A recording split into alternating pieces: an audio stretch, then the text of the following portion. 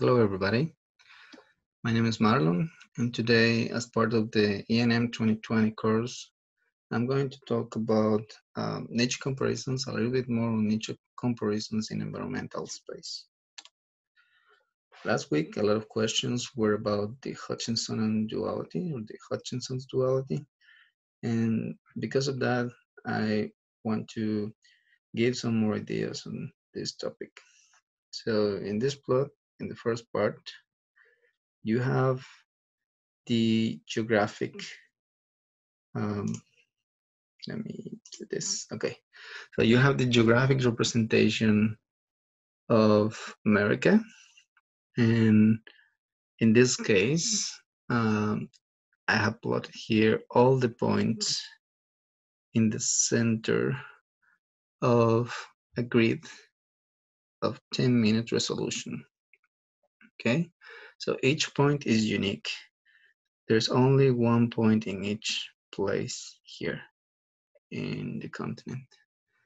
And the corresponding environmental dimension of this point, expressed in two variables, is here. And as you can see, it's a very regular shape, and it has the particularity that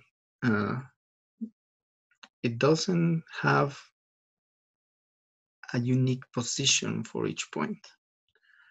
They are not like this ones, in which each point occupies a specific space here, and it's only for that point. Not here, you can have multiple points, one on top of the other, or very close to each other, compared to other areas in which points are very scarce, they are not too dense.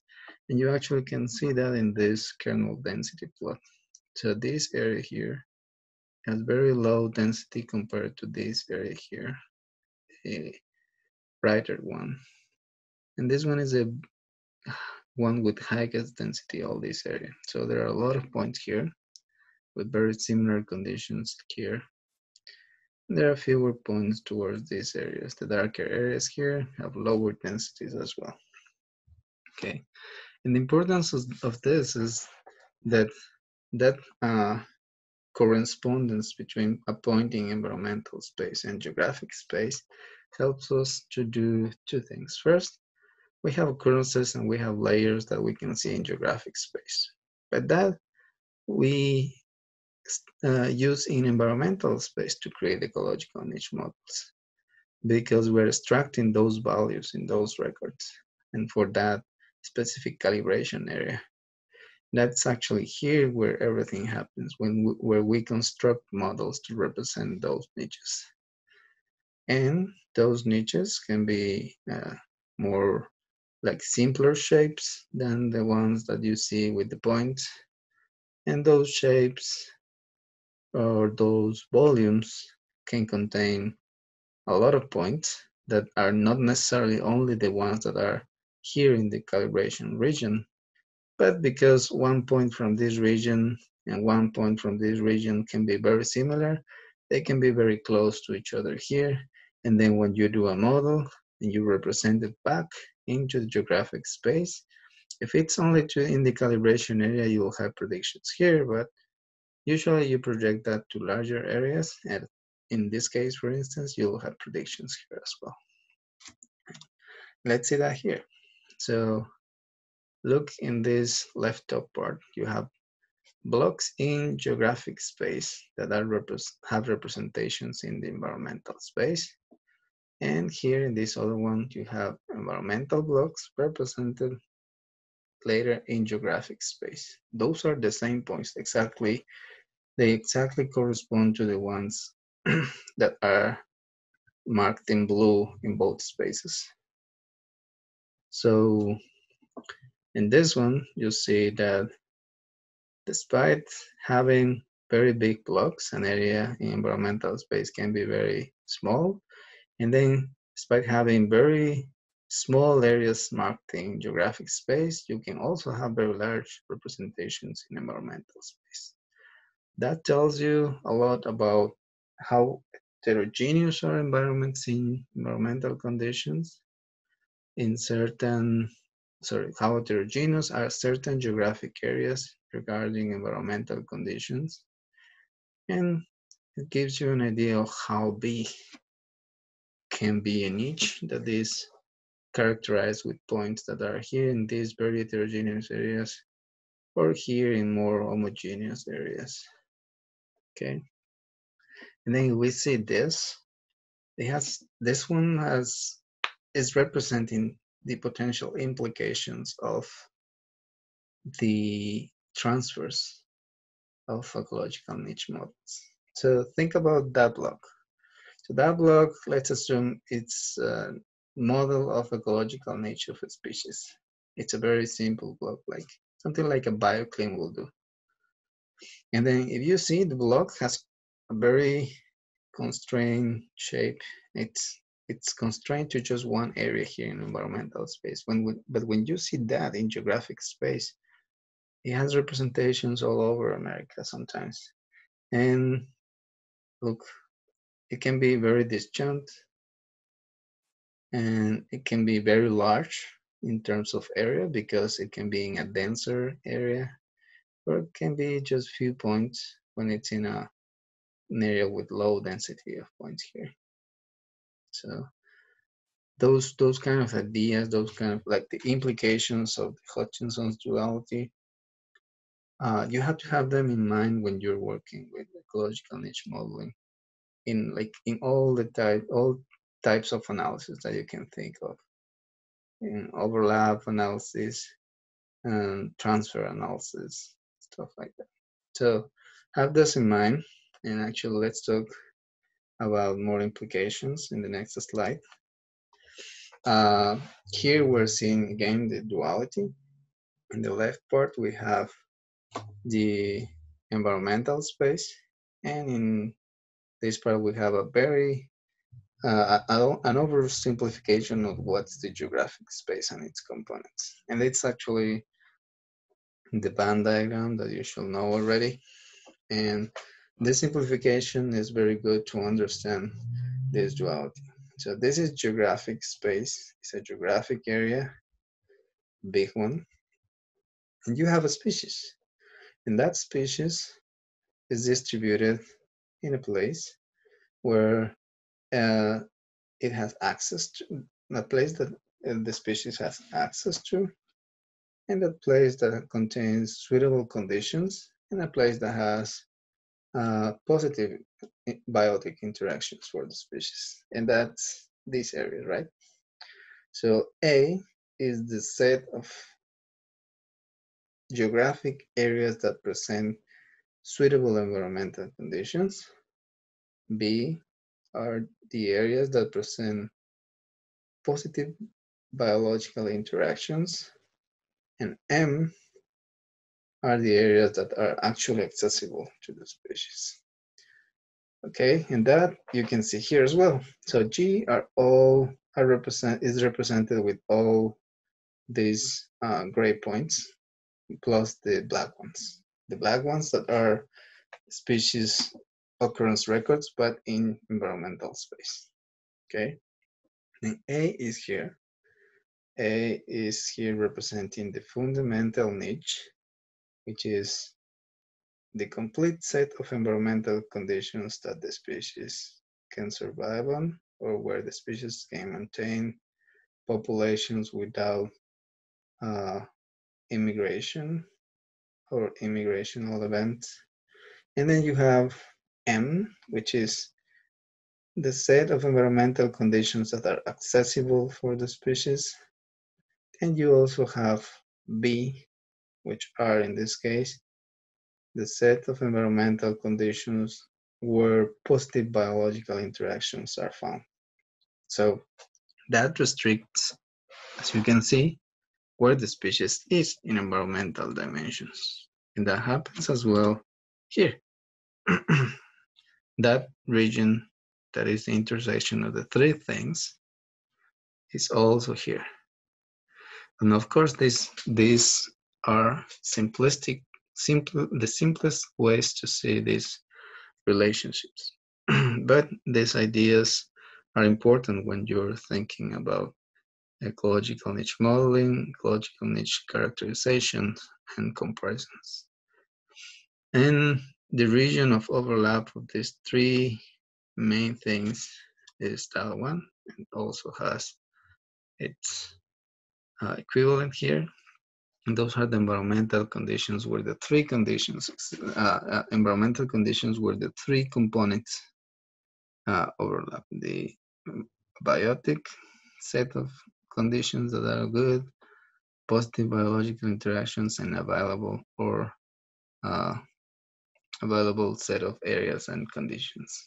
Okay, so why it's important to see these three things inside the G space and inside the E space, because that allows you to see the fundamental niche, which is here in green, the realized niche, which is the intersection of the three components, which is very, very close to where the species actually is. And then also it allows you to see the existing fundamental niche in some sense, because as you can see here, the gray points are not here, or here, or here, or here, because those set of conditions, they do not exist right now in the Earth. Why? Because like that's the way it is. The Earth doesn't have all the environments in all periods of time. Uh, those are limitations derived from geological and geographic and climatic characteristics and phenomena. And so the fundamental niche is reduced to this area here, which is the one that actually exists. Sorry, this one here. The one that actually exists and is part of the fundamental niche. So these three types of niches are important to consider when you're doing these exercises, because it's not the same to compare a model of something close to the existing fundamental niche or a kernel density that actually will do something more like something closer to the realized niche. And let's see that in this slide. So here you have a kernel density of points. Those points here are the same than these ones here.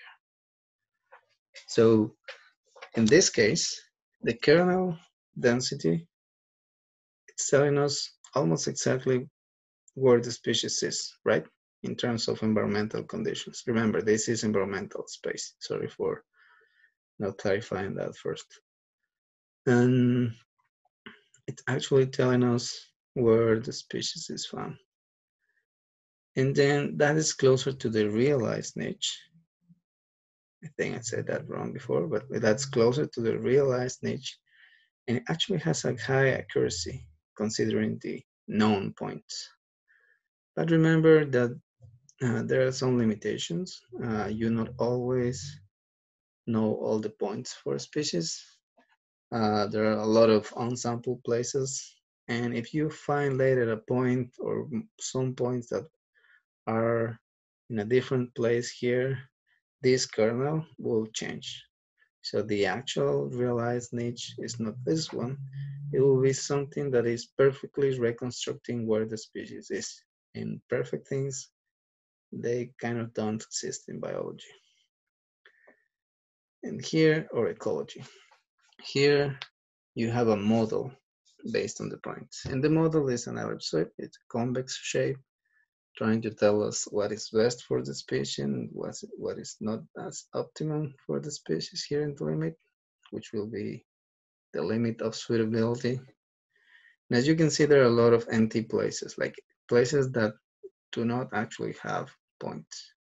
That's because of the way this model categorizes or characterizes the niche, having the center where like the center of the points is, and then a covariance matrix characterizing the variability of the points in environmental space. It will recreate this shape. Okay. Now, is this ellipsoid the fundamental niche? Probably not. Probably something close to the existing fundamental niche, but still, We don't know, right? It's a model. And no model will be perfect in characterizing either the fundamental niche or the existing fundamental niche. Okay, and probably we can learn from physiological data, but extrapolating from physiological data to or macroecological data, it's something that's also challenging. So there's uncertainty in the accuracy of this model considering the fundamental niche. Okay, and we always have that. But again, you may want to compare niches considering the something closer to the realized niche, or you may want to compare niches considering something like more like a convex model of the niche of the species. And as I said, that's challenging. Any of those options is challenging, and it's challenging for a lot of reasons. And one of those reasons is the relationship between what's available for the species and what's actually used by the species, and also because of the variables that we have to use. Which variables are actually better for representing niches of the species, either the realized niche or the closer to the existing fundamental niche or the models. And here you have an example. You have multiple variables with distinct levels of correlation, and you have points, and you have available environments in blue. And so you can see the relationship between those two things. And if you do the kernel density points, you'll have something like this. And then you compare this niche against another using these two dimensions. But what about using these ones? Look, these ones. Imagine comparing those niches. Or otherwise, imagine comparing these ones. Which dimensions are best? Actually, I don't really know. Which ones are better for doing our analysis? I don't have a clear criterion on which ones are best. But I know that you have to explore, you have to see how this look like, how these variables, how the niches that you want to reconstruct look like in environmental space, and then proceed to compare the niches. Because comparing this niche in these dimensions against another, depending on how the available environmental conditions are for the other species or for the other group of populations for this same species, you may probably find different results using these ones or these ones, these dimensions, I meant. And so this challenge it's difficult to face, but it needs to be done. It needs to be done based on like responsible criteria, and you have to be able to defend your decisions when you're doing it. Okay. And of course, we know that usually we avoid like these kind of highly correlated variables with values of correlation of almost 1, right? Now, we also have a challenge when we're modeling, because the model needs to represent something better than the realized niche in terms of what the species likes, right? Because the realized niche is affected by mobility, it's affected by, accessible areas with that, it's affected by biological interactions, and it's affected by a lot of things. And then we may want a model of that, something that is simpler, but it's better in terms of characterizing all suitable conditions, because you want to see how that model helps you to identify areas in other places that are suitable for the species, for instance. And so we have this kind of like scenarios. Let's assume the blue thing here, going from light blue to dark blue, is the accessible area for the species. And then you have the points for the species, occurrence points. And if you have something like this, you know that these areas are accessible, and you kind of know that the species has been well sampled across this area, you have a very clear idea of what is good for the species, at least what are the limits for the species, right? And then this simple model just very well to what will be something very close to the fundamental nature of the species. The question is how often it happens. Unfortunately, it's not that often. Same thing here, but I just wanna represent that the density of points in the accessible areas, how they are, it matters.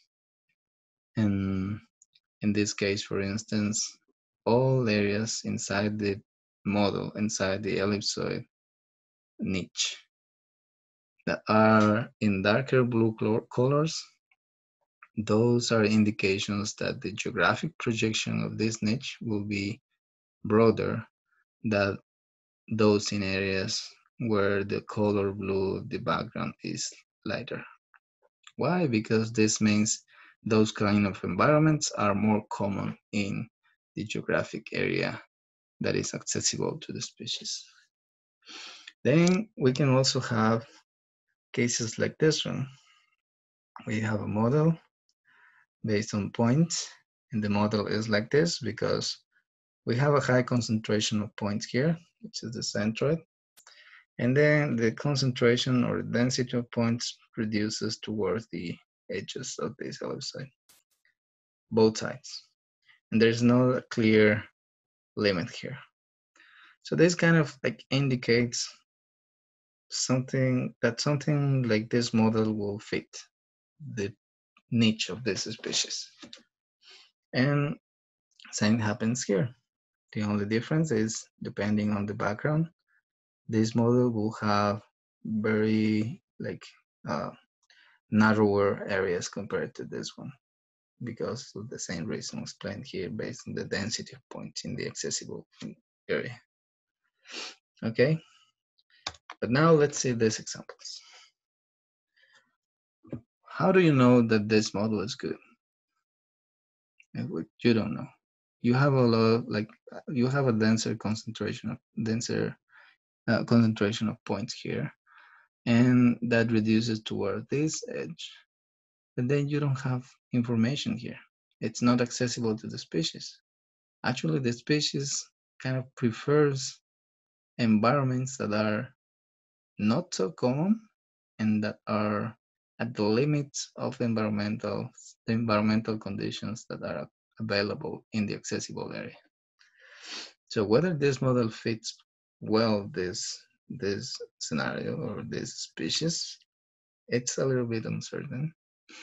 At least you have a denser, very clear, dense cloud of points here.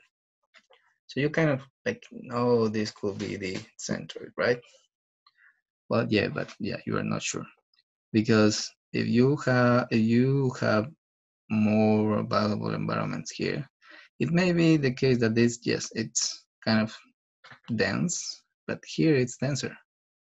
So the centroid of the ellipsoid will move towards this area, and then of course the limit will increase that way. Okay, both ways actually, depending on the type of ellipsoid. Okay, so this is important. How do you know a model fits well? Well, if you explore the environmental space, you'll probably have an idea whether your model fits well or has a lot of uncertainty. And unfortunately, these cases are not so uncommon in our field. This is happening a lot of times, actually. And same thing here. The difference is that the environments that the species prefers are actually not, like they are not uncommon in the accessible area. And that I'm showing you this kind of both cases because later I'm going to tell you what that means in terms of comparing niches, like having something that is very common in terms of environmental conditions in an area. Okay, and then you have these other cases in which you do find a difference. So you have this kind of cloud of points. You have a clear centroid here. You have sampled very well this species. And look, this tail here is very long. This one is short, but you see the same pattern. You see decreasing density here, decreasing density toward this edge. And the other interesting thing is that here, these environments are actually very common in the accessible area, but still the species is not there. Even though being so common, these environments are not species kind of don't like these areas. And that is an interesting finding, because that says the normal ellipsoid won't fit very well that. The centroid fits, and the centroid has a kind of implications, because there is an entire set of ideas that propose that the centroid of the ellipsoid, or the centroid of environmental conditions used by the species, are indicators of where the species is more abundant. So kind of like the centroid shouldn't have to move from here. But this model, the simple ellipsoid model, doesn't fit very well this data. Then you have to see other options. There are other options of ellipsoids. There are other options of types of models that you can use. But this is important to see.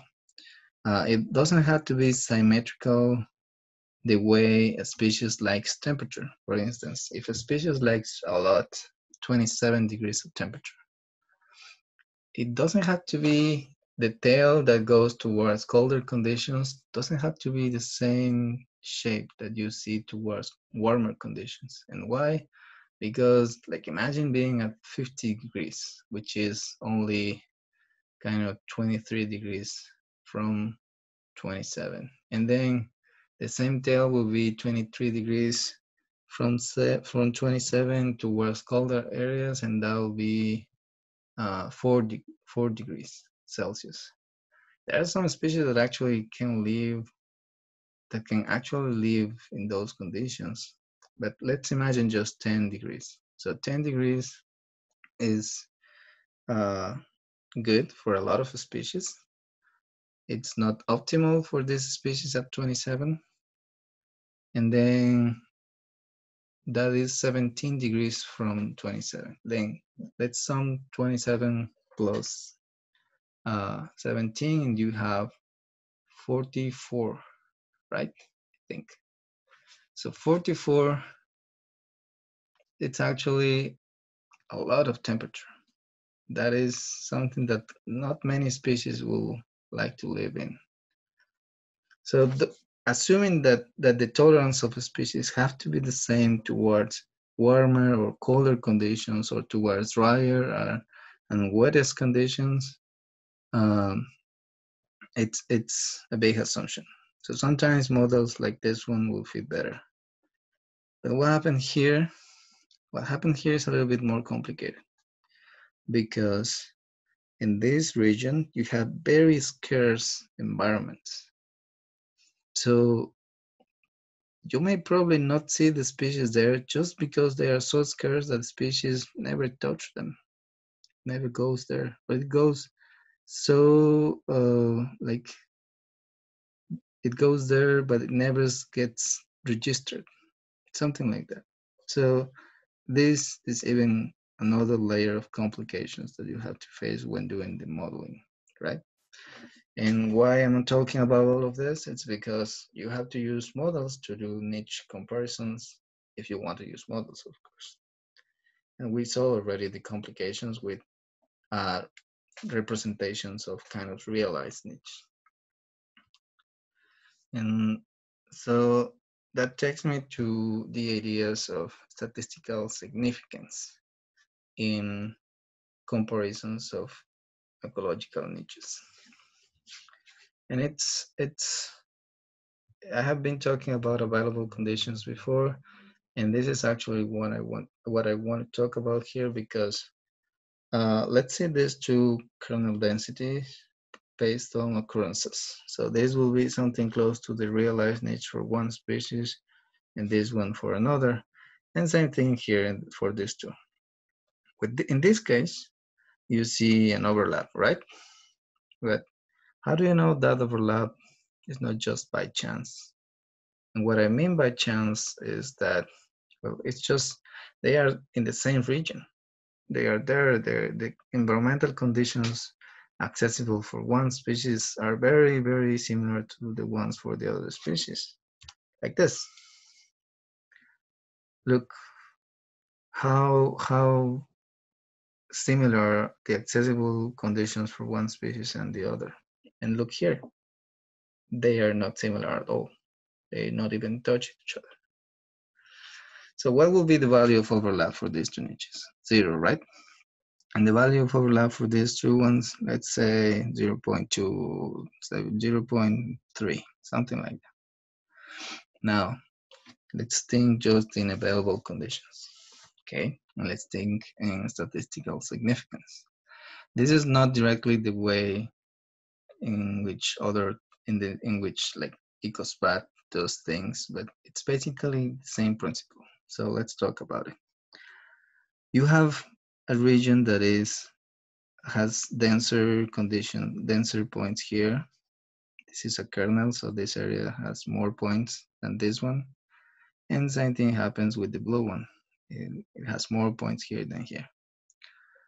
That means that if I do a random sample, most of the points are going to be here just by chance. The same thing happens here. So if most of the points when I do a random sample are here, and most of the points are when I do a random sample here, and I create a kernel density for these ones and a kernel density for these other ones, the values of overlap are going to be kind of high, right? And let's do the same here. I'll do sampling here, right? More density. Here, more density. And the values of overlap from random points will be always 0, right? Because they'll never overlap because they just don't overlap. So remember, those are the niches. If I say this overlap is larger than this one, am I saying something correctly? Well, yes, in principle, this overlap, they don't. But is that significant? Is that relevant? Actually, no, because here you cannot have overlap, even if you want. You have no idea what will happen if this species has accessibility to these areas. You have no idea what will be the scenario. And in this case, you do have an idea. And you saw that a lot of times the overlap like that you can recover with random points is even larger than these ones. So imagine statistical significant tests done by random sampling backgrounds. You'll have, let's say, 100 times done the random sampling here, and comparisons of kernels. If those random sampling will processes give you a value of overlap for each time, then you have a histogram of frequencies. Then the value of overlap, the observed one was 0.3, I think I said. But if your values of overlap derived from random sampling are always above that value, then you reject the null hypothesis based on how these things are done, right? If your observed value is more extreme or as extreme as the lowest confidence limit, 0.5, 0.05 of the null distribution, then you'd reject the null hypothesis. And the null hypothesis is that the niches overlap. So with this example, you rejected the null hypothesis of niche overlap, and you're saying even though they overlap, they are different enough to say that they don't. And then in this case, the initial value of the observed value of overlap is 0. But because of the random sampling here and because of the random sampling here and the null distribution that you'll get will always be 0, then your value of overlap is going to be 0 compared to the other ones. but it's going to be in the same line that all other values of overlap, 0. So your value of overlap is not different than random expectations, okay? And that means that you cannot reject the null hypothesis of overlap, even though they don't overlap, okay? And that is, it's very interesting, and EcoSprat does that very well, I guess. I have seen those kind of examples, and I like that, because you cannot talk about overlap if the accessible environments do not overlap at all, okay? So let's just not say that these don't overlap. Let's say that you don't have any evidence to say that they do not overlap. And that also happens with models.